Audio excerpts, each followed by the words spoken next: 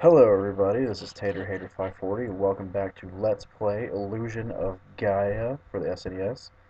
In the last episode, we came to Edward's castle without the crystal ring that he told us to bring.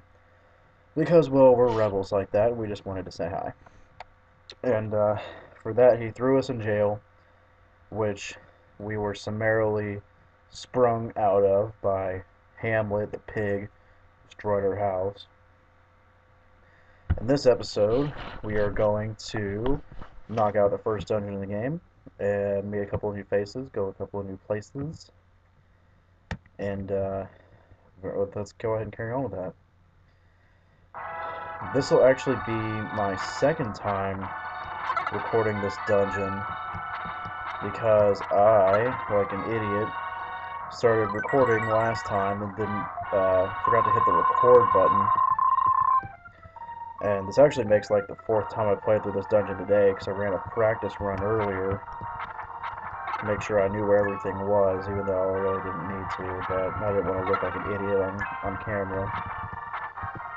So, we just go kill all these bats, and right, you can see I'm gathering the red jewels there, the dark soul gems, or whatever they're called, with my telekinesis. You can bring them to you so I can walk to them.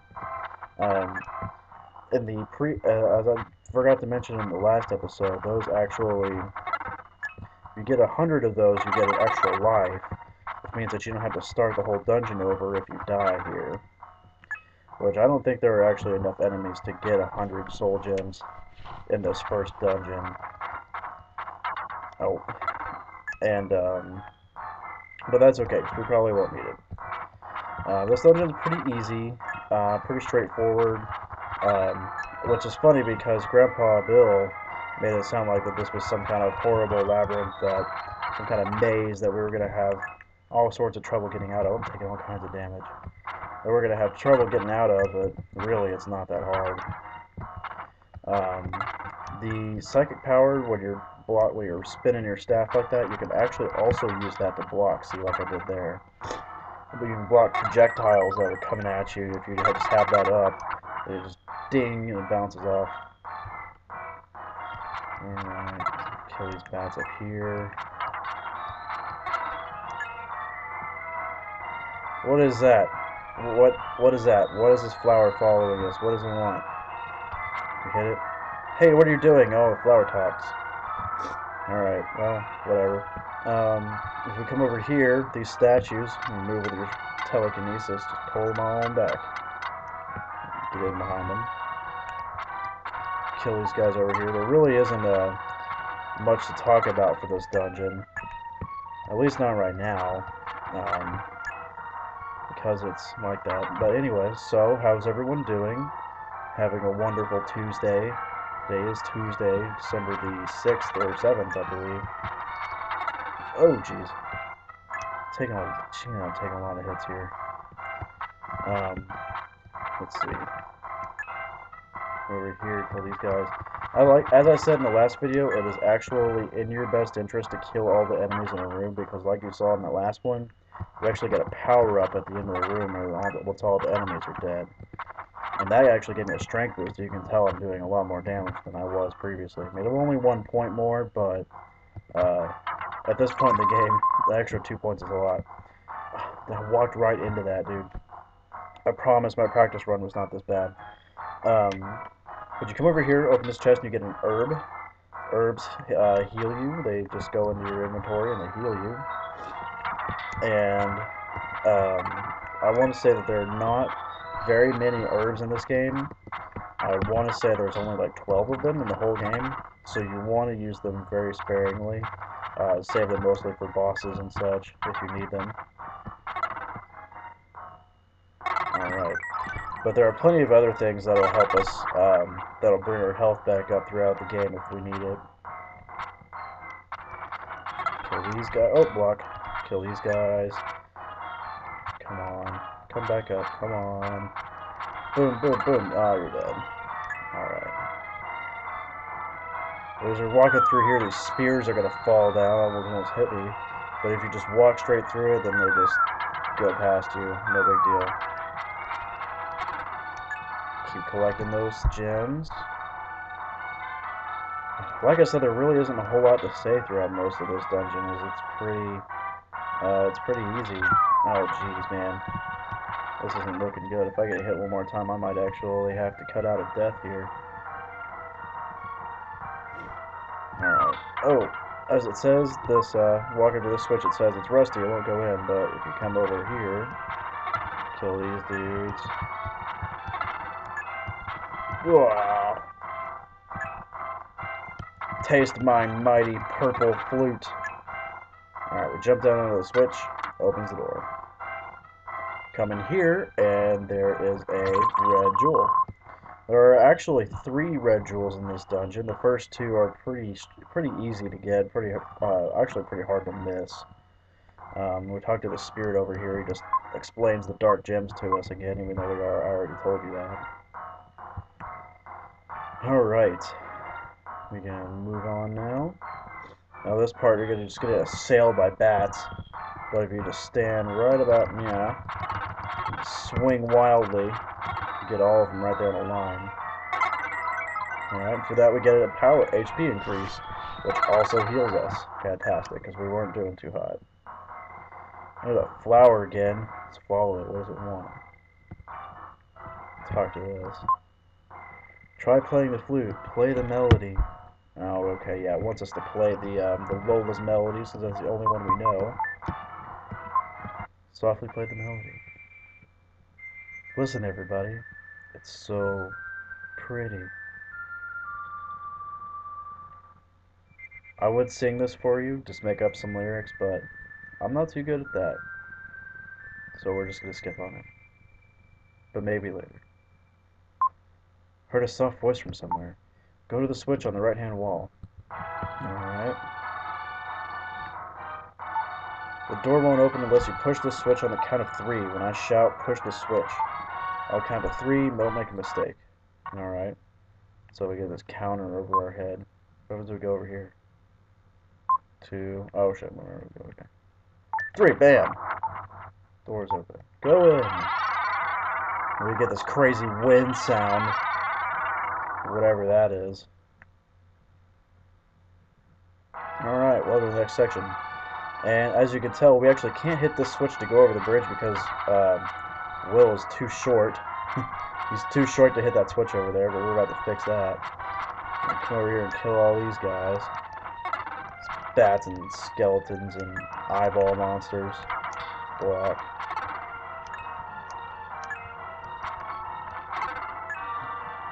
Alright, now 4 eyeball monsters are going to pop up over here, so you want to try and knock them out as fast as you can, or else they'll hit you like they just did me. Once you kill this one, opens up this little path in the middle, which leads to a dark gate to dark space. Oh, I didn't kill that guy. Oh, I'll still be there. Whoa, what is this over here? What is this? Who is that guy? Let's see. Will hears a voice in his head. Will, I've been waiting a long time for you to come. I'm Frida and I am eternal. Let me help you on your journey. As time goes by, you'll come to understand my nature. Will gradually lose his consciousness. What is happening? What are you doing, Will? No, don't go to the light. Don't go into the light. Wow, suddenly you're a lot cooler than you were a second ago. Alright. Enter the Dark Knight Freedom. This is the second form that we can use throughout the game, and actually probably the one you'll be using through most of the dungeons. Freedom is considerably stronger than Will. He doesn't have quite as much range, because he can't do the jump, but his overall attack is farther. Go ahead and talk to Gaia here. Record our journey. Alright. As I said, Freedom is stronger, and he can kill the enemies faster. There is actually a third form over there on the right, but you actually don't find out what that form is until pretty close to the end of the game. And so, you guys will just have to wonder, because I'm not going to tell you. I'm not going to spoil it. So, as you can see, Freedom does a lot more damage, and he still has the telekinesis power by pushing the same buttons, although he just, like, moves his sword forward and it shines. Actually not as cool as Will spinning the flute around. kill this guy. Run on. We're actually pretty much towards the end of this dungeon already. Keep collecting these jewels and killing the monsters. And, yeah, wipes out the bats in one hit. Which those guys only have 3 HP anyway, so it's not like a huge deal to begin with.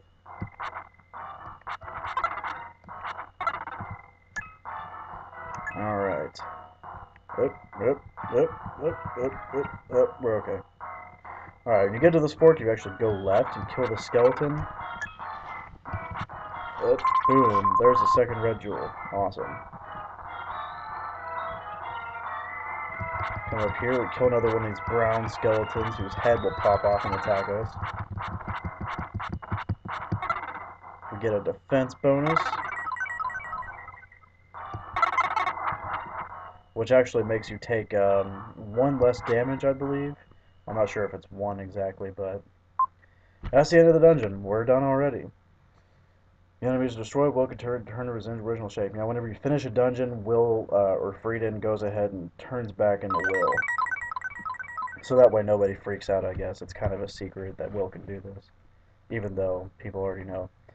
The third red gem of this dungeon is actually, if you come around here and look in this barrel, bam, there it is.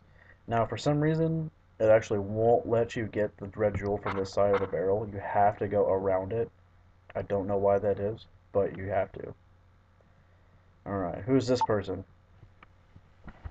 I saw you, but I'm surprised. You can change your shape like me. No, I can't. I don't know what you're talking about. I'm Lillian, a Tory girl protected by the flower spirit. How do you know a melody you could only have heard from us? Why are you questioning me? I guess you already knew. I wondered if Grandma Lola, she hummed it whenever she was sad. I've had some of her pie. It tastes rather unusual, doesn't it? Yeah, snail pie is a little, well, just a little weird. You know my grandmother? Actually, she asked me to rescue you. Well, good job. I'm already rescued myself. Thanks a lot. It's a wind sound again. The elder is calling. I have to go. We'll meet again. Goodbye. Okay, she turns back into a flower and drifts away. Alright, now we're back in the castle and we're in the basement. And Kara did say that she wanted us to come back for her. As much as I don't want to, we have to. By the way, I hate Kara with burning passion because she's annoying. Well, in the beginning of the game she is. She actually comes around in the end, but at the beginning she's really annoying and really bratty. By the way, none of the guards give a crap that you're an escaped prisoner, much less that when you come over here and Kara joins you, they still don't care. See this guy? Asleep. Good job. I applaud your guarding abilities. Of course, you've come. Thank you. Was the guard asleep outside? His nickname is Old Snorehead. Old Snorehead? Oh man. That's a knee slapper. Your little pig came. His name is Hamlet. He's cute. He's very smart. He has some kind of strange pig power. Strange pig power. I wonder exactly what that entails, but it seems to foreshadow maybe some important role for Hamlet later. So, we can go ahead and just head towards the front door, and once you do, Kara goes, wait, it's going to be a long trip, we should get food. So we go back down to the basement, even though we just came from there. And we check in this first barrel here without the lid. You've got a large, yummy roast leg of yak. Or something like that. Alright, so we got some yak leg. I wonder how tasty that is. Let's get out of here before the soldiers find us. That's okay, they don't care. The soldiers hate you so much as a princess, they don't care that you're being kidnapped. Even though we're not kidnapping you. Alright, then we get this little cutscene of Kara and Will walking back to South Cape. So I did actually lie on the other episode when I said that we were going to come back to South Cape. We do this time. But after this, though, seriously, you don't come back here for a long time.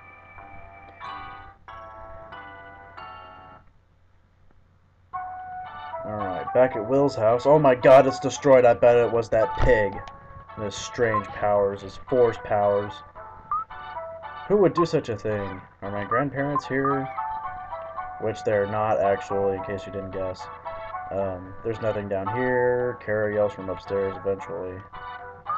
Oh, Will, come upstairs. So we do. What happened? Look at the wall. This mark, a jackal. The jackal's here.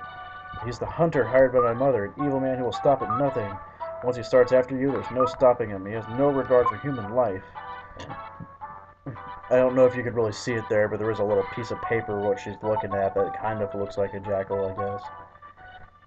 Don't worry, you two. You're the one who... Look, Kara gets all defensive. Who are you? I'm Will's friend. Lily, do you know anything about this? It's okay. Your grandpa and grandma are safe. They're in my village. Your village? The Tory village. I've never heard of this village. Naturally, my village has a barrier around it. Ordinary people like you can't see it. Let's go, Will. Will's like, alright. You got blue hair. It gets me away from Kara. I'm going too. Damn! It's far too dangerous for a princess. You can't stop royalty. I do whatever I want. Yeah, see, I can hate her. Typical princess. Always wants things her way. Before we go, should we meet the townspeople? We might not be back for a long time. I think something good is going to happen. Is that? I don't know that that's really foreshadowing. There's actually, for this game's time, there are actually a lot of really dark things that go on in this game, and we'll see some of those later. But anyways, before we leave town, we actually want to go back over to the jeweler gem now that we've got some red jewels under our belt. Talk to him, give him our jewels. And we have 7. There are a total of 50 in the game. We've already got 7. Hold on. Collect more than 3 gives you an herb. Collect more than 5 and it gives you a defense power, which is awesome. At any time, if you want to talk to him and see how many jewels you need, go to see your inventory and he'll tell you. Yeah, see, if we get 1 more, we get a life force upgrade. And then later on down to 50, we get my secrets. Wonder what my secrets are. Guess we'll find out. Alright. Alright, now, seriously, this time, there is nothing else to do here. So, without further ado, we go back to Will's house. Kara and Lily are downstairs. Just talk to Lily. She says, "Are you ready to go?" We say, "Yep." Kara is still on that something good's gonna happen, but they're gonna get a little fight here, which is pretty funny. You're nitpicking. Have you ever been outside the castle? Stupid. Are you ignorant? Will is my friend. Do you get it? Hey, Will, you mean my friend too? we have the option to say, yeah, sure. Or we have the option to say, I'm leaving. So, we're going to say, I'm leaving. I'm going with you, let's go. Together, the 3 set off for Lily's village.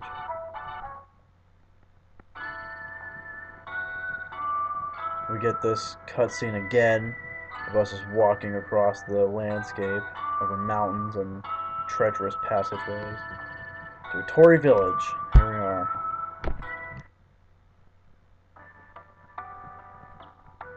What the crap? There's nothing here. This is stupid. This is my village, but you're probably surprised that there are no houses. A little. Will, try playing the melody that you called them in. Oh, okay. Now this is actually one of the coolest things here in the game. Is that when after you play this melody, just listen to the music. And to sit through this again. Ocarina of Time ripoff. Even though you came before it. We'll listen to this music again. Come on. Dude, Will, do a double time or something. Come on. Melody carried on the wind and spread over the meadow. Now listen here. Yeah, we get a little music change there. Whoa, whoa. There's the village. I knew you were hiding under there. Are you surprised? There's a barrier around this village. Most people can't see it. The princess is getting to be a bother. On the road, all I heard was, "My feet hurt. I'm thirsty. I'm tired of hearing it." I can't help it. My feet hurt. Oh, alright. Come with me. I'll show you my house. See, Kara's such a baby. Anyways, that does it for this episode of Illusion of Gaia. Next time, we do some exploring around in Lily's village, maybe even take on our first serious dungeon. Although I don't know if we'll have time to get all the way through it. I'll check that before I start recording. Anyway, join us next time on Let's Play Illusion of Gaia. Have a good day.